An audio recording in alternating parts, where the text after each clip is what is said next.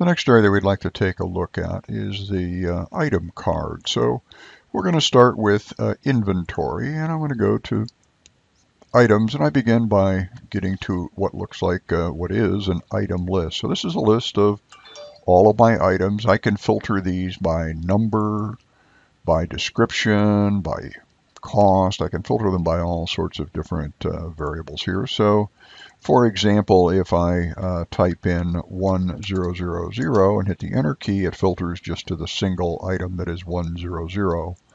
If I go over here and type in 10 and hit an asterisk in here, now I get all the ones that start with 10 and then have any additional trailing numbers after it. So I can filter data by a number of different methods here.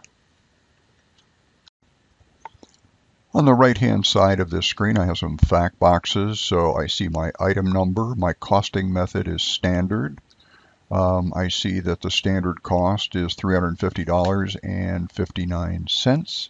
I see that the unit price, which is the selling price for this unit, is $4,000. So I can see a fair amount of information about this directly off of this sheet.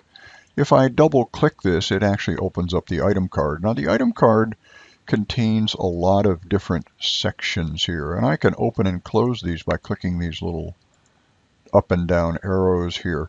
Once I go into any kind of a card like this, if you look at the bottom, it says show more fields, and if I click this, it actually will show some additional fields here. So I have the item number, I have an item description, I have a base unit of measure for this, and I can set up as many of these as I want to. Base unit of measure for this particular item is piece, and there actually are 3 different units of measure that are used here. I can have a base unit of measure, I can have a selling unit of measure, and I can have a purchasing unit of measure. So I can purchase by the box, sell by the piece or the each, and so there's a lot of flexibility in the way that Dynamics NAV handles units of measure. I have some additional things here. When I'm looking at this card, I see quantity on purchase order, I see quantity on sales order. These numbers are blue, and if you notice when I move over them, a little line appears here. And if I click on this, this actually will go in and show me my production order list. When I click this navigate button, I can also then show the individual production order. So here we have a production order to make this bicycle, and it's for a quantity of 27 with a due date and so on and so forth. So I can actually navigate to these documents directly off the item card and see what's here. I can do the same thing with quantity on sales orders. So I could click into here, and this will open up a list of all of my sales orders, which total the total quantity that I saw on that front page. And if I want to pick a particular sales order here, I can actually open this up. It'll take me directly to the sales order. I can see who the customer is, what the posting date is, the due date of the order, all of the information about this, what I'm selling it for, planned delivery date, planned ship date, all of those kinds of things directly from the item card. I can just simply navigate to these things. So there's a lot of information that's available here. If I close this window up and I open up the next one, I see the Invoicing tab here. And this basically lets me decide what my costing method is going to be, and Dynamics NAV allows you to use FIFO, LIFO, special, average, or standard costing, kind of the standards that are used throughout the industry. I can establish the standard cost for the item. I have a selling price that I can put on here, so if there's no customer-specific selling price or anything else, this is the price that will appear on my sales order. I can pick some posting groups, and posting groups is a whole nother discussion that we'll have at some point in time, but I put in the basic posting groups that I want this to work with, and these posting groups determine what GL chart of account numbers the transactions will post to when I use this item. I can say allow discounts, and I can have an item discount group here. When I drill into this item discount category, I can actually navigate to this discount, and we can see what it means to actually have this discount. So if I look at sales line discounts up here, what I see is that for all customers, if a customer buys a minimum quantity of 15, they're going to get an extra 25% discount on this line item purchase. So it gives you the ability to further control the customer sales experience here. I have a sales unit of measure, and this can be different from the base unit of measure that I had. So I could buy this in boxes and sell them in pieces. Under the replenishment system, this particular item is set up to be replenished by a production order. So it's linked to manufacturing. I'm going to produce this, and it's a make to order. The other option that I have here is make to stock. So if I wanted to always have stocking levels of a certain number of these, this one is made to specific orders.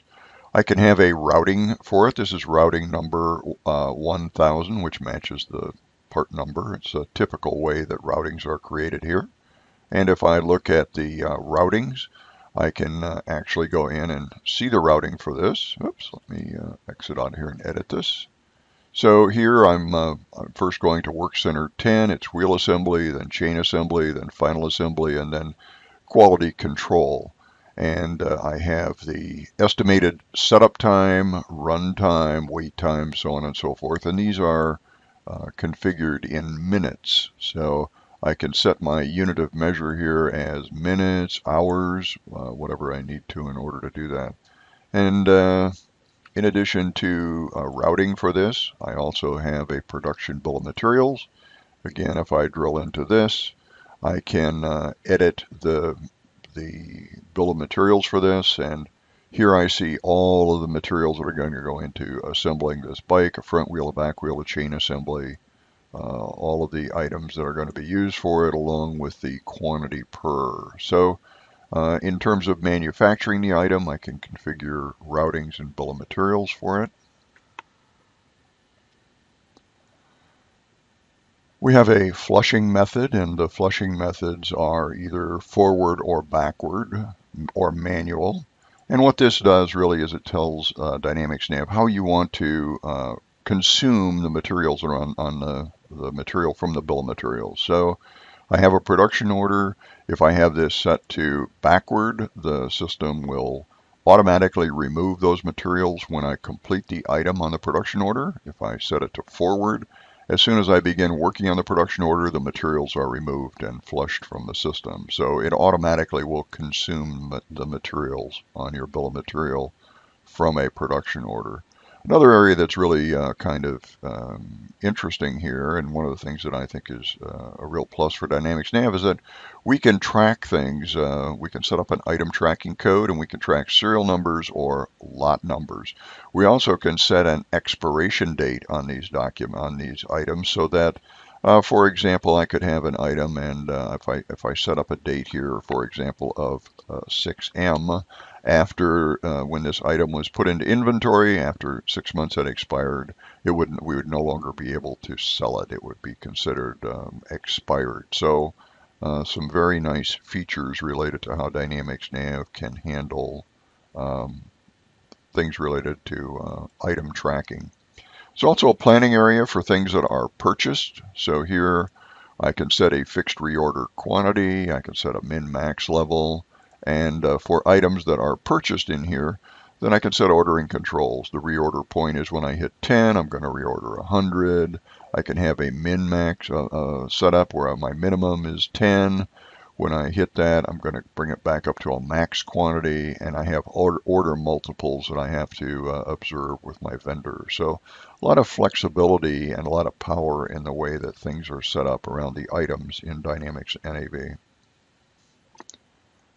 There are some other features that I think you'll find very interesting about these items. I'm going to pick something that isn't a manufactured item. I'm going to pick an item that is a purchase item. So I created an item for this demonstration, and it's a cigar. And it's a Havana cigar, so if I open this up, I've set this item up as a purchased item. And we're going to go down and just take a look at the bottom of this for a second. So replenishment system is purchasing. I'm going to use a fixed reorder quantity. When I get to a quantity of 10, I'm going to reorder another 100 of these. And I've also set up some other attributes on this that are very unique. Well, I think they're kind of interesting for many businesses. So if I hit navigate here and I go to variant codes, in Dynamics NAV, variants are used for minor variations of a product. So for example, if I were producing ink pens, the ink pens may all be the same, but they have different colors. So the item is really the same, but it has a minor variation, and it would be color. So for my cigar, what I've done is I've set up some variant codes here of good, better, and best. So this is my Havana cigar. It's a 4A quality, better is a 3A, good is a 2A, so on and so forth. So I've set these variants up for this. And then what I've actually done is I've gone into the sales area and I've set up pricing for this. So for all customers, and I could set this up for a specific customer or a customer price group, but I have this set up for all customers right now. If you buy a good cigar, you're going to pay $100 a box. If you buy better, it's going to be $150. If you buy the best, it's going to be $200 per box for cigars. So depending upon the variant code, I can change the pricing structure that I charge to my customers.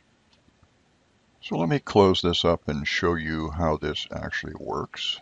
So if I go out to sales and marketing, order processing, and I create a sales order here. I'm going to create a brand new sales order, and I'm going to make this to, let me just tab off of that and drop down here to my sell to customer. I'm going to sell this to the Canon group, and none of the rest of this really matters for this illustration, but if I come down here and I put in type item, and I'm going to sell my cigar, it pops up and says Havana cigar, but now I can come into my variant code and I can select which of these that I actually want to pick here. So let's pick good, and when I tab off of this, what you can see is that the unit price is $100 here. But if I go into here and I select better and I tab off of this, my unit price automatically changes to $150. And again, if I pick the very best and I tab off of this, then it goes to $200. And notice that the descriptions change with the description on the variant code. So now with my best, I have Havana cigar, 4A quality. So I can control my pricing based upon attributes of a particular product here. Kind of a very nice, a very slick way to control pricing. And these prices can be set by all customers, by specific customers, by price groups. And if I'm selling to a customer and they have a customer specific price, they'll get that one.